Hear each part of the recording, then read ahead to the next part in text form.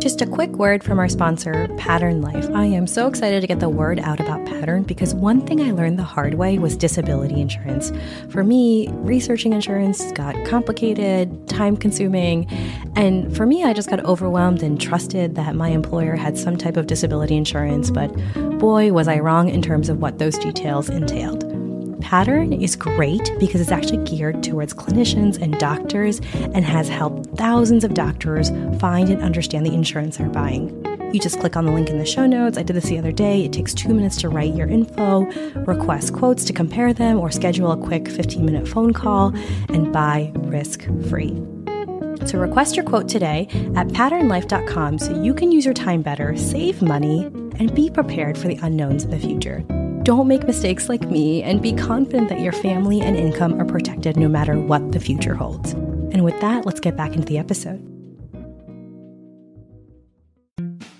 Hi, everyone. Before we get into today's episode, we are thrilled to have Ambos as our sponsor for the episode. Hi, guys. My name is Virginia Velez Quiñones. I am a University of Miami JFK internal medicine resident. And I'm going to talk a little bit about why I like Ambos. Because literally since the beginning of residency, I use it all the time. Even with like stroke, CVA, it tells you like allow permissive hypertension for the first 24 hours if it's ischemic. You know, CT brain to make sure it's not hemorrhagic before you do anything, giving anticoagulation, things like that.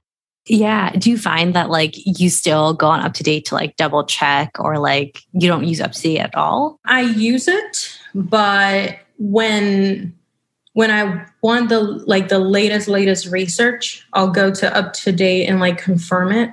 But to be honest, 90%, 99% of the time, Ambos has the latest information and it's quick. And I have so many patients coming in all the time, and I sometimes don't have time to sit down during work hours and like read the whole thing. And CoreIM listeners can get a 1-month free trial using the code CoreIM-Ambos. We'll link all that in the show notes for you. And with that, cue the intro. I was at Home Depot getting some plumbing stuff, and there's this giant wall of all these pipes and like L-bend, T-bend, this to this adapter.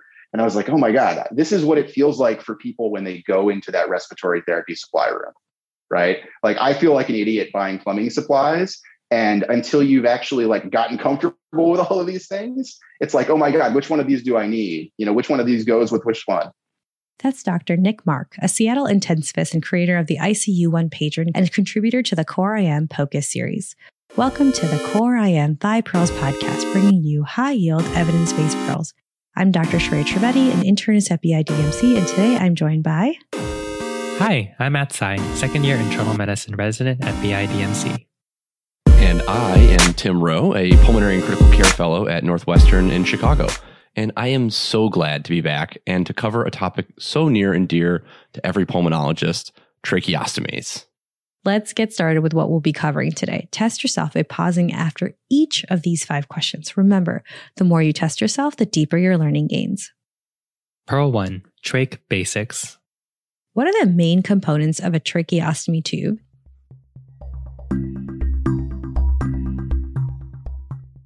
Pearl 2, Bedside Triage and Complications. What are the 3 main complications with tracheostomies, and how does the timing of trach placement affect how you manage these complications? Pearl 3, Airway Clearance. What airway clearance therapies should we reach for, and which ones should we avoid in patients with tracheostomies? Pearl 4, Phonation. How do we assess readiness for speech? How does a speaking valve work? Pearl 5, Decannulation. What are the steps towards tracheostomy removal or decannulation?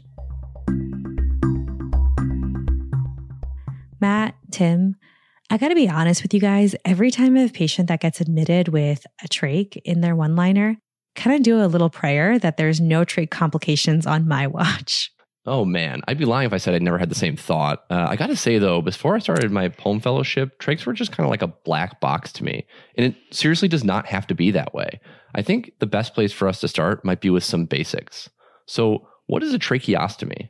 So a trach is a definitive surgical airway that bypasses the upper airways, the nasopharynx and the oropharynx. Okay, so a tracheostomy, or as we will refer to as a trach in this episode, is a way to deliver oxygen and ventilate more directly without having to go through the nasopharynx and larynx like we typically do with endotracheal intubation. So it's useful if you are talking to a respiratory therapist and they ask you what tube. If you know all of that, you're a hero. You'll tell them exactly what to get out of their supply room. Oh man, I still remember when I was an intern and the interventional pulmonologist was asking me about someone's trach and me fumbling through the words I saw on that one-liner. Oh, 7 Shiley, XLT, pretending like I knew what any of those actually meant. The struggle. Yeah. Well, let's just start with that first number that you said, Treya. Trachs are actually assigned numbers. In the case of your trach, 7, and those numbers correlate with their sizes. It's also useful because let's say somebody has a 5.0 tube. You might want to get one size smaller too, because if you have trouble getting a new 5 in, a 4 will certainly fit. So for most common numbering conventions, the tube number is the inner diameter of the outer cannula. And don't worry if I just lost you there. We're going to clarify all of that nomenclature in just a second.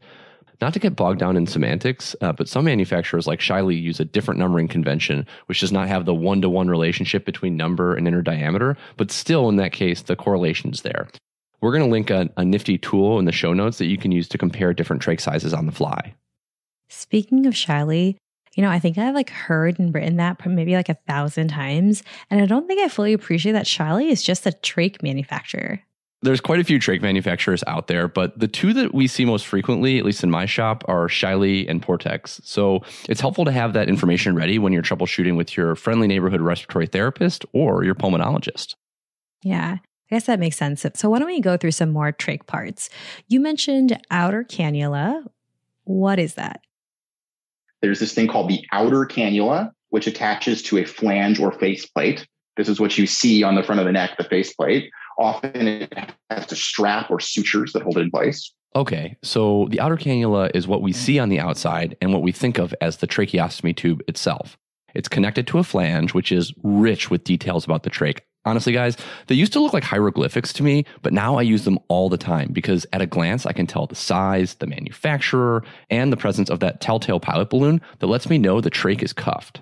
There's also an inner cannula. So it's basically a tube within a tube, a rigid tube with a slightly smaller tube inside of it. Right. So the inner cannula clearly goes inside, but why do we need that inner piece? Treya, the inner cannula is the underdog of trach tube components. That inner cannula is removable, which makes it much easier to change when secretions build up. And this way, you avoid having to go through a full trach change. It's like the inner cannula is like the behind the scenes, come to the rescue, team player we all love, the true kind of MVP. I'm sure we'll talk more about that in our next Pearl on trach emergencies. But while we're on a roll, something else I often hear thrown around or seen in one-liners is XLT. Well, XLT is extra long tube, but there are two types. There's what's called a proximal XLT and a distal XLT. A proximal XLT is where the tube is longer before the bend. If you imagine a trach sort of looks like an L, right? And if you have somebody who has a lot of neck tissue or swelling, you need a longer tube to get into the trachea. So that's where a proximal XLT is useful. So it's helpful for me to see a picture that we'll put in our show notes that really cements that proximal XLT being longer on one end, and it helps kind of get through all that neck tissue. On the other hand, if you're trying to get that tube farther down their trachea, let's say they have some stenosis or something, then you want to use a distal XLT tube. And so that tube is longer after the bend. So to put this all together, I might say that a patient has a 5.0 cuffed distal XLT tube. And what that means is the size of the tube, the inner diameter, 5 millimeters, it has a cuff, and it's a longer tube where it's longer after the bend. So 2 patients could both have a Shiley 5 XLT tube, but one might have a distal XLT due to tracheal stenosis, while the other could have a proximal XLT because of more neck tissue? That is exactly right. It feels so good to actually understand most of that. He mentioned the trach being cuffed. So let's break that down a bit more. What does it mean when a trach is cuffed? What this means is that there is a balloon on the end of the tube, which you can inflate, which holds it securely in the trachea. And this is important for two reasons. One, it creates a firm seal so you can apply positive pressure. Imagine if you didn't have that balloon. So if you tried to hook this person up to a ventilator and give them positive pressure, all that air would just come out around the sides and out their vocal cords. Oh, and all that leak would be no bueno. So basically, when we have to ventilate, cuff up.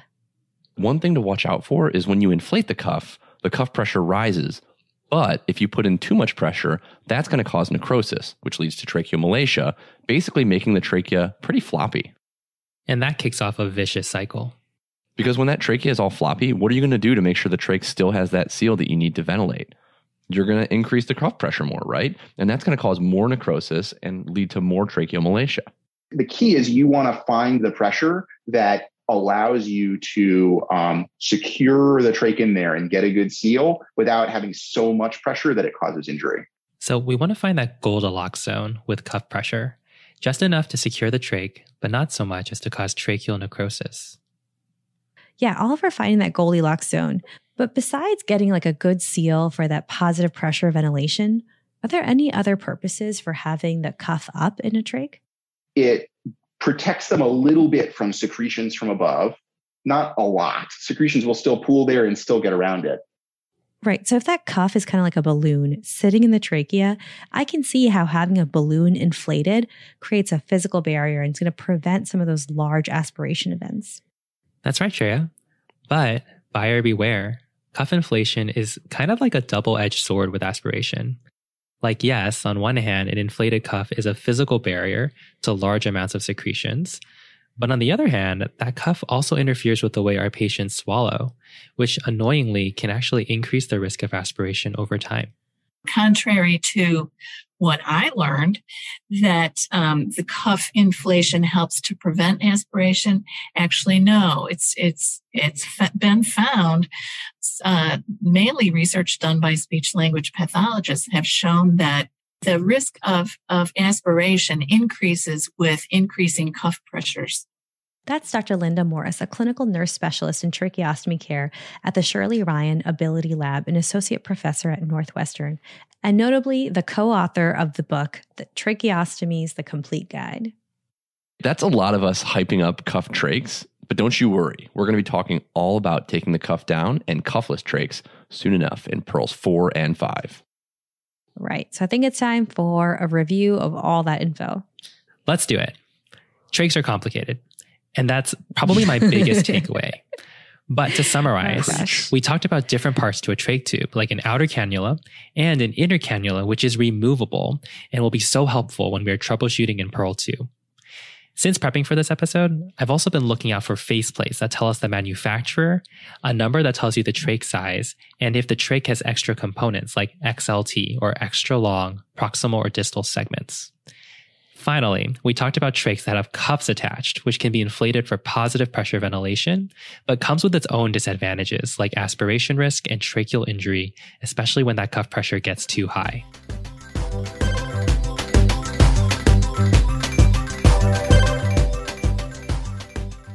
Okay, now that you understand the different parts of the trach your patient has, let's say you get a page from the nurse that your patient with a trach does not look well, and he thinks something is up with the trach and wants you to come take a look.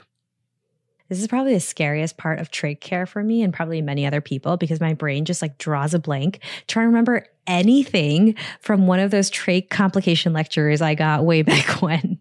And in that moment of brain going blank, we just got to take a step back and remember, context is key. The very first step is to figure out why they have the trach in the first place. The most common is somebody who has an endotracheal tube in and we're trying to get them off of the ventilator. There are also people who have a chronic need for mechanical ventilation. So people with like neuromuscular weakness where they don't have good control of their respiratory muscles. Okay. So we manage trachs differently if someone is vent dependent. And if I'm trying to figure out why my patient has a trach, the first place I look in the chart is their respiratory flow sheet to see, is this patient 24-hour vent dependent? Right. Because if your patient is on the vent 24/7, like say someone with horrible neuromuscular weakness or someone who failed to liberate from the vent and waiting for placement in a long-term acute care hospital, then any trach malfunction is sort of like an emergent airway. It's a big deal. Yeah, so I guess if the patient is 24/7 vent dependent, I should be thinking, okay, how am I going to help this patient ventilate from above, i.e. help them breathe from their nose and mouth? Right. But on the other end of the spectrum is that patient who has a trach who doesn't need to be on the vent 24/7. Then there's also people where you'll see they have trouble clearing secretions, like people with vocal cord paralysis, stroke. And for them, the tracheotomy is just preventing stuff from above getting down into their lungs. Some other non-vent dependent patients with trachs may be those who are recovering from COVID infection or who are just riding out trach collar all day, getting better, making that slow and steady progress. And just to clarify so everyone's on the same page, what's a trach collar? Oh, I'm glad you asked. Trach collar is like a humidified nasal cannula, but delivered through the trach. So if that patient has a trach complication, we may have a little bit more time so that we can think before we have to just jump and act. Now, another important branch point to kind of throw into the mix. And in addition to thinking about if they're vent dependent or not, we also have to ask ourselves when that patient's trach was placed and if it's considered an early or a mature trach. So that first trach will be in for, let's say, 10 days to 2 weeks. And then the service or the person who placed it will come to the bedside and they will exchange it.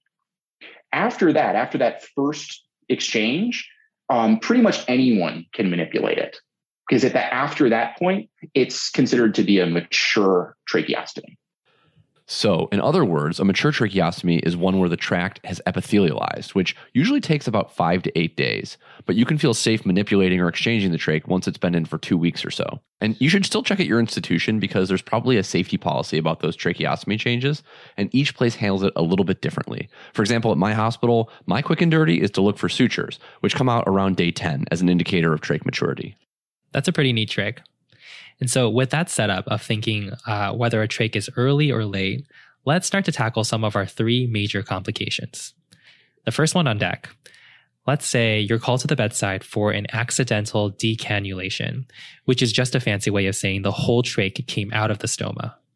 So the key thing to understand is that if somebody has an early trach, it has not yet been exchanged, and that trach comes out, you should ventilate them from above. You should prepare to intubate them from above. You should not try to put that tube back in yourself.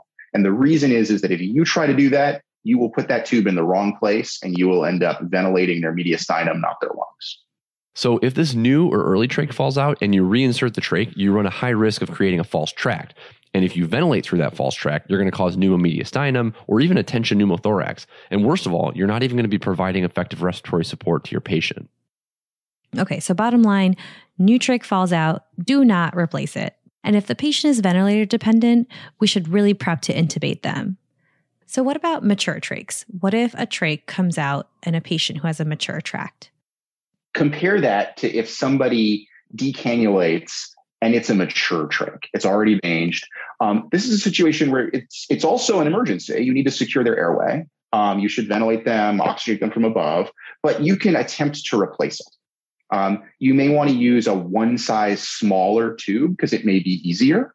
But this is a situation where, this is potentially not an emergency. Or potentially not an airway code emergency where you need to get everybody to the room really fast. This may be a situation where, people who are appropriately comfortable with a trach can fix the problem right there and then. So basically, when you lose a mature trach, it's safer to replace because that tract is actually epithelialized. But how do we replace that trach? You just pop it back in? That's a great question. And the answer gets into a component of the trach we didn't talk about in Pearl 1, the obturator. Yes, the obturator. This is something I always emphasize on rounds in the ICU. I pointed out it's usually hanging in a little plastic baggie on the wall to all my residents because no one ever knows what it is, but it's super important. Totally agree, Tim. The obturator is that rigid piece of plastic that you put inside the trach to let you have an easy insertion. Yes, and if your patient's trach ever gets dislodged and you want to replace it, you got to know where to find that obturator. Let's move on to our second complication. Beep, beep. Say you get a page about a patient with a trach, but this time they're desatting, and the nurse is concerned about a trach obstruction. Next, let's talk about obstruction. So let's say now you get called to the bedside. Oh, Miss So-and-so's trach is blocked. We can't ventilate her. All right. Well, this is bad. This is an emergency. People need to breathe. So what can we do? If it's early, things that we can do. So we can try taking out the inner cannula and suctioning through there. We can also say, hey, let's deflate the cuff and ventilate. Okay. So to recap, with a new trach, if there is an obstruction, we can think about switching out that inner cannula and suctioning. And then the last thing that he said that I think was really important is that when in doubt, ventilate from above, as in help that patient breathe again through the nose, the mouth. Definitely. And since we're ventilating from above, we need to take a moment and think about the cuff. So pop quiz, Shreya. Mm-hmm. When you're ventilating from above, like using an ambu bag, should the cuff on the trach be up or down? Well, let's see. You said in Pearl 1 that the cuff in the trach has to be up to get a good seal for positive pressure. Right. But there we were talking about positive pressure through the tracheostomy tube. Now we're talking about ventilating from above the trach with the ambu bag. So actually you want the cuff deflated so that the breath can make it from the patient's nasopharynx around the trach and down into the lungs. That makes a lot of sense. All right. So when we're ventilating from above with an ambu bag, cuff should be down. Noted. All right. So then how does managing obstruction differ when it's in a mature trach? If somebody is obstructed and it is a mature trach, now you have a few more options. So again, you can remove the inner cannula, you can suction. When somebody obstructs, they have secretions that have become really dry and they're kind of crusted on the tracheostomy tube. Or sometimes the answer is to just take out the whole thing and put in a new one if that's an option. Wow, changing the whole trach, that, I don't know about you guys, but it feels a bit invasive to me. But I guess if it's a mature trach, the tract is epithelialized, it should be okay. Right. I sort of think of this like rebooting a computer that isn't working, right? Something has gone wrong and I don't know how to troubleshoot it with the inner cannula and suctioning. So it's just time to change the trach. Okay. Now for the nightmare scenario. Our third big trach complication. You get beep beep. You get a page that your patient has bleeding at the tracheostomy site. Let me guess. Just like with accidental decannulation and obstruction, the management of bleeding probably differs based on if it's an early or mature trach. That is correct. Okay. If somebody has bleeding early, most likely that is bleeding from the skin or small vessels. Usually that can be stopped by just pressure. Sometimes that bleeding is not from the trach itself, but from the airway. So the person might have suction trauma. They might have some tracheitis. These are situations where generally this will stop on its own with supportive measures. You should be mindful that maybe what you're seeing is not bleeding from the trach, but bleeding from farther down. The other thing to remember is, any bleeding in the airway could also be from above. So, this could also be like epistaxis. In many cases, it's bleeding at the skin around the trach. And in many cases, you can control that with pressure or some topical silver nitrate or some other measure like that. All right. Sounds like if bleeding is coming from a recently placed trach itself, it's usually controllable, usually resolved with some pressure, silver nitrate, phew, like I can breathe a little bit easier. But I'm curious, how does this differ when we see bleeding in a mature trach? Well, in someone with a mature trach, there is one rare but life-threatening bleeding complication to be aware of, and that is called a tracheoinnominate fistula, or TIF. The incidence is less than 1%. But the mortality is close to 100%. Yikes, that does sound like a nightmare scenario. What causes a tracheoinnominate fistula? So remember that you have this brachiocephalic or innominate artery, which crosses in front of the trachea. And what can happen if you have a tracheostomy cuff up against the trachea and it erodes in the trachea and puts pressure on this artery, it can cause this artery to bleed. And this will cause a very brisk, very red, very scary airway bleed. Whoa. Okay. This type of bleed will not be subtle. and your patient needs to go to the operating room immediately. Oh, for sure. But what can we do for the patient at the bedside to temporize them on the way to the OR? Well, the first thing to do with any worrisome airway bleeding in a tracheostomy patient, steep Trendelenburg to protect the airway and overinflate the cuff on the balloon. If you see blood shooting out of a trach, the first thing to do is hyperinflate the cuff and try to manipulate the tube so that you can possibly tamponade that area of bleeding. If that doesn't work, the only other thing to do is to remove the tube completely, which seems crazy, but to remove the tube completely and put a finger in the stoma to try to pull forward toward you, the clinician, to try to clamp off that bleeding artery. Meanwhile, of course, it's going to be a bloody mess. So someone has to then take over mask ventilation, of course, suctioning the airway, mask ventilation, and then, of course, intubation. And then worry about then get them to the operating room immediately. So you're telling me that I can hyperinflate the cuff, and if that doesn't work, stick my finger in the trach site and pull forward to try and stop that bleeding? That sounds wild. Yes. Well, the bottom line here, Matt, is that in a tracheoinnominate fistula, you have to do everything you can to achieve tamponade for the bleed because the consequences are dire, right? And so what works for one person might not work for everybody. Fortunately, this is an exceedingly uncommon scenario, but if you do happen to find yourself in that situation, you might be the one to save a life now. Gosh, I hope I'm never in that situation, but I do think I'm going to be a little bit less freaked out next time. Maybe this is a good point to pause and recap. For me, I think the biggest takeaway, especially when my brain gets a little fuzzy, getting a page about a trach complication is to ask if this patient is vent dependent or not. And two, if it's an early trach, less than 2 weeks older or so, or is it a mature trach? The first big trach complication to know is accidental decannulation, where the trach comes out. And big teaching point there, if an early trach falls out, do not try to replace the trach. If they're vent dependent, ventilate above from the mouth and nose and intubate if you have to. And with obstruction, we can try changing out the inner cannula, suctioning, and if that doesn't work and it happens to be a mature trach, you can consider even replacing the whole trach. And finally, the third complication is bleeding, which is usually, thankfully, mild and resolves with pressure or silver nitrate. But the thing to watch out for, particularly in a mature trach, is a rare complication called a tracheoinnominate fistula. In an emergency, consider ventilating from above while providing direct pressure to try to stop the bleed. One big exception we should talk about, where you wouldn't want to ventilate from above, and that is in patients without a larynx. We see a lot of people who no longer have a larynx. People who have like a head neck cancer and they undergo like a laryngectomy, they'll have a tracheotomy because they need an airway and they don't have an airway from above. Okay, let's repeat that because it's a key concept. In a patient who has had a laryngectomy, there's no connection between the nasopharynx and the trachea. And it's actually really important to call out this as separate from those others, because when you don't have an upper airway, it really means that the tracheotomy is your only airway option.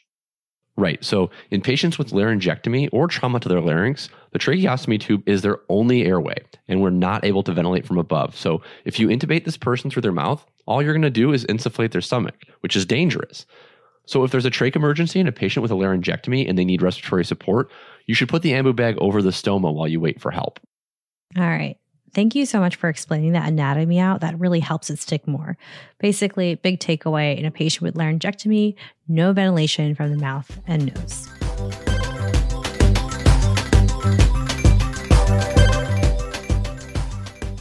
After that adrenaline rush of emergencies, let's shift gears a little bit and focus on, some might say the mundane, but I say the day-to-day excellence in trach care. I mean, this stuff really matters for quality of life. Yes. First, let's just talk a little bit about secretions in the patient with a trach.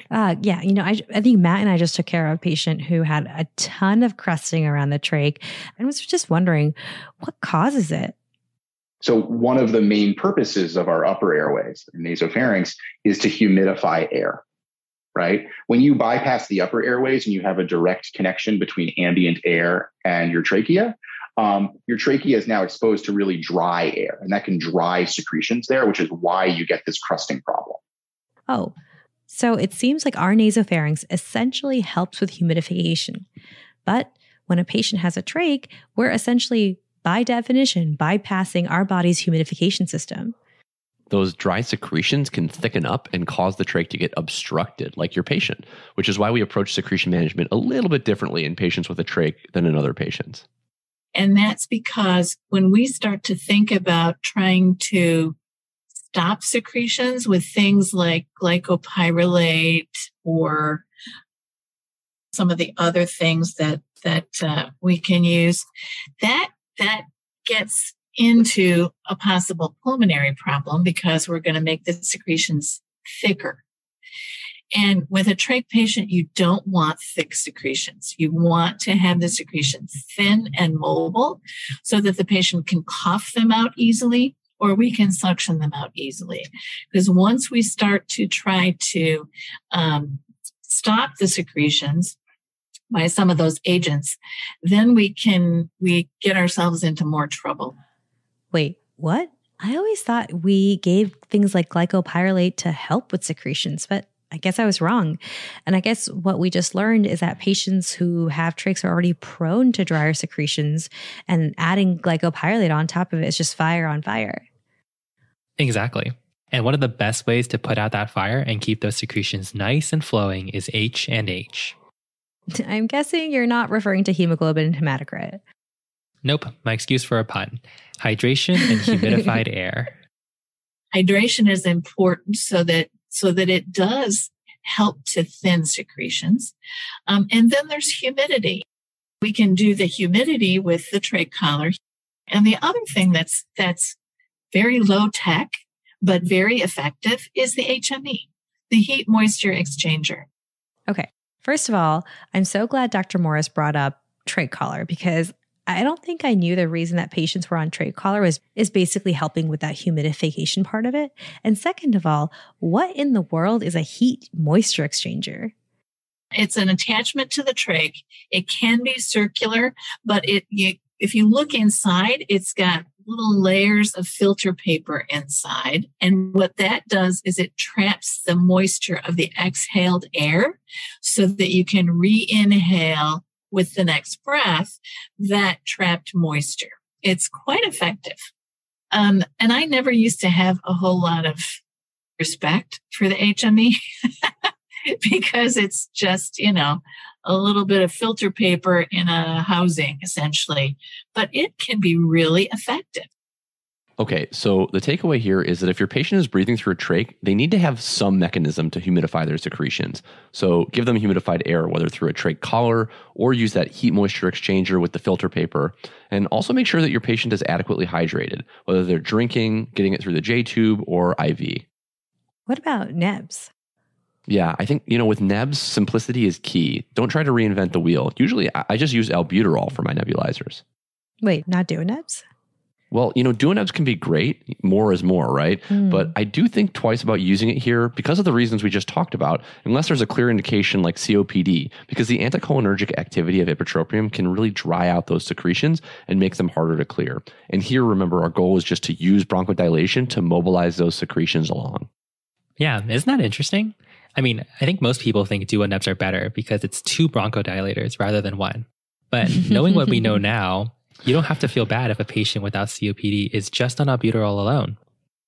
But what if our patient is getting adequate hydration, is on HME, the heat moisture exchanger, only getting albuterol nebs, not getting any anticholinergic stuff to dry them out? They're not on glycopyrrolate. They're still having thick secretions. What do we do now? So this is where I'm thinking about hypertonic saline. The high salt content draws water into the mucus, which thins out those thick, stubborn secretions and allows your patient to clear them. Interesting. I've never thought about why hypertonic saline nebs are helpful, but I guess it makes sense, using tonicity to shift fluids and thin out secretions. I kind of wish there was like this ideal regimen for a patient with a tracheostomy, like kind of like a bundle that I can just click on for all patients with a trach that will help keep that airway nice and humid and prevent those secretions from getting too thick. If only there was a one-size-fits-all order set, but alas. You can always ask your friendly neighborhood RT and pharmacist for input, but for my money, the best place to start is by just talking with the patient themselves. So often people who have had a trach for years know how to manage their trach. And so keeping them on the same regimen, whether that's meds, suctioning, using saline and then suctioning, humidifying air, like there's so many things that they have probably figured out. So don't reinvent the wheel. Remember, you can also use most airway clearance devices that you would use in a non-trach patient, like cough assist or acapella. These produce oscillatory positive airway pressure to shake things around and get those secretions moving along. Got it. So my takeaways from this pearl are that patients with trachs are at risk of developing dry and thick secretions. And the teaching point as to why that is that air that goes through the trachs bypasses the nasopharynx, which typically helps with that humidification bit. So we can work with RT and nursing to make sure that they're getting enough hydration and humidified air, whether that's with a trach collar or a cool filter device called the heat moisture exchanger. And other things that we can try include bronchodilators like albuterol and airway clearance devices to loosen up those thick secretions. Finally, don't forget that patients might already have a regimen that works for them, so make sure to ask them about it.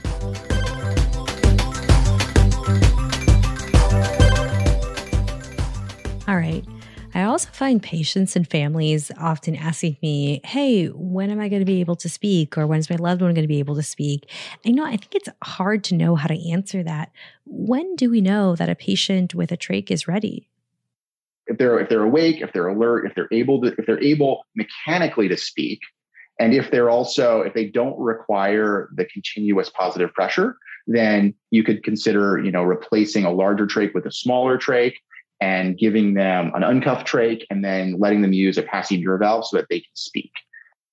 Okay, a couple of really important things that Dr. Mark pointed out there. We progress a patient from a large trach to a smaller trach, and then finally to an uncuffed trach. By the way, all these steps fall under the big pathway to decannulation, which is taking the trach out. We're going to talk all about that in the next pearl. That sounds good, but I'm still stuck on what he said about that if a patient can mechanically speak. What does that mean? How do we know that? So if you think a patient is ready to speak, the first thing you want to do is deflate the cuff, or as the cool kids say, cuff down. And then you have the patient put their finger over the trach and try to cough. And if that goes okay, try to speak. Honestly, this is like my favorite part about taking care of patients with trachs, because there's this magic where the patient hears their own voice for the first time in a long time. And guys, it's like super special. Yeah. And if all that goes okay, and you're not worried about secretion burden, then you can think about progressing that patient to a speaking valve trial. Great. So speaking of speaking valves, how do valves actually work?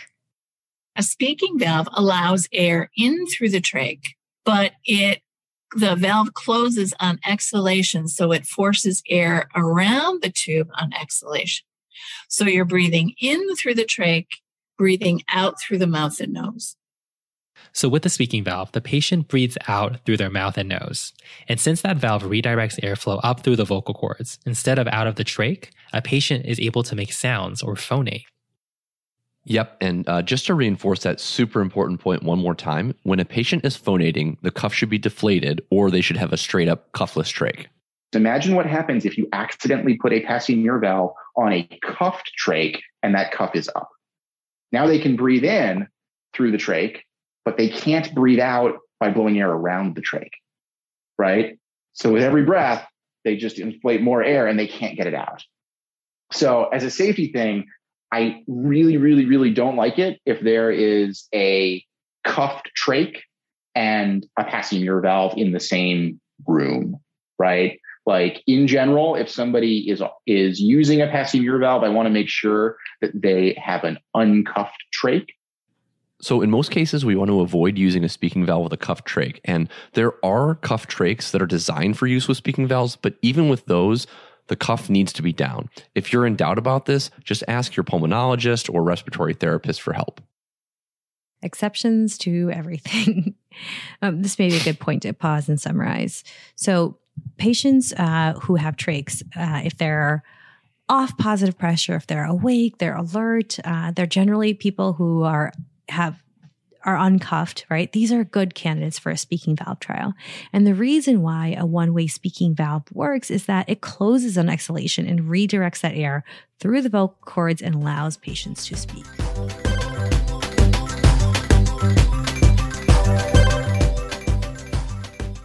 This last pearl focuses on a super interesting topic, the progression to trach removal, and that process is called decannulation. Once the patient tolerates cuff deflation, then we can start to think about getting them on the pathway toward decannulation. And that first step after that is doing capping trials. If someone can tolerate breathing with a deflated cuff, the speaking valve trial we talked about in Pearl 4, a smaller size trach, the next step is then to cap. And just to make sure we're all on the same page, what is a capping trial? Well, Shreya, a capping trial is exactly what it sounds like. You put a cap over the trach, sometimes for as long as 48 hours. Nice. It's as simple as it sounds. And remember how we said a speaking valve is a one-way valve that is open during inhalation? Well, a capping trial is harder because it's a two-way valve that effectively forces all of that airflow during inhalation and exhalation to go through the patient's nose and mouth. So put a cap on it, and that basically gives the patient a chance to breathe through their normal anatomy. And you can do this for 15 minutes. You can do this for a few hours. You can do this for half a day. And this is a great test run to see how they're going to do with the trach out, because physiologically, it's just like that trach isn't there. In fact, it's actually a harder test than when that trach isn't there because they've got this thing in their trachea obstructing flow. So their resistance is a little bit higher with that small trach in than it will be when you take it out. So if the person is able to go, let's say 12 hours with no evidence of difficulty breathing and no suctioning issues, that's a sign that they're ready to be fully decannulated. So capping trial on the trach is to see if a patient can tolerate breathing without any airflow through the trach at all. So this is a good test run. Sounds like a pretty big deal. How do we know when someone is ready for that? So how do we know if they're ready? Well, they have to not be on the ventilator.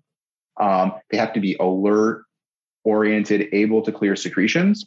And they generally have to have a very manageable level of tracheal secretions and low suctioning needs. So if somebody is needing to be suctioned more than once a day, that may be kind of a yellow light or a red light on decannulation, because you worry that, you're not going to be able to clear those secretions if you take the trach out. Big takeaway here is secretion management has to be optimized before we think about decannulation. And that seems like a fitting way to end this episode. Yes, and the perfect time for a recap. Get it? That's a trach decannulation joke. LOL. Recap. That was a good one. Patients who are off the ventilator, alert, and with manageable secretion burden could be a good candidate for trach removal or decannulation.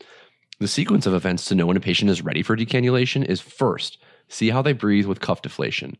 Then, try downsizing in a speaking valve. And finally, cap the trach. Just straight up cap it for up to 48 hours. If they pass all that with flying colors, it's time to take the trach out. And that is a wrap for today's episode. If you found this episode helpful, please share it with your team, your colleagues, give it a rating on Apple Podcasts or whatever podcast app you use. It really does help people find us. If you want to add your own tips, share with your colleagues, please tweet us, leave us a comment on our website page, Instagram, or Facebook. This episode was made as part of the digital education track at BIDMC. Thank you to all of our educators and mentors. A special thank you to our peer reviewers, Drs. Michael Brenner and David Roberson. Dr. Priyal Patel for the accompanying graphic. As always, we love hearing feedback. Email us at hello@coreimpodcast.com. Opinions expressed are our own and do not represent opinions of any affiliated institutions. Thank you. You know how to book flights and hotels. All you're missing is a tool to plan the travel experiences you'll have once you arrive. That's why you need Viator. Book guided tours, activities, excursions, and more in one place to make your trip truly unforgettable. Viator has over 300,000 travel experiences to choose from. Everything from simple tours to extreme adventures, and all the niche, interesting stuff in between. So you can plan something that everyone you're traveling with will enjoy. Real traveler reviews give the inside scoop from people who've already been on the experiences you're considering. So you can plan with confidence. Free cancellation helps you plan for the unexpected. And 24/7 customer support means you can travel worry-free. Download the Viator app now and use code Viator10 for 10% off your first booking in the app. Find travel experiences for you. Do more with Viator.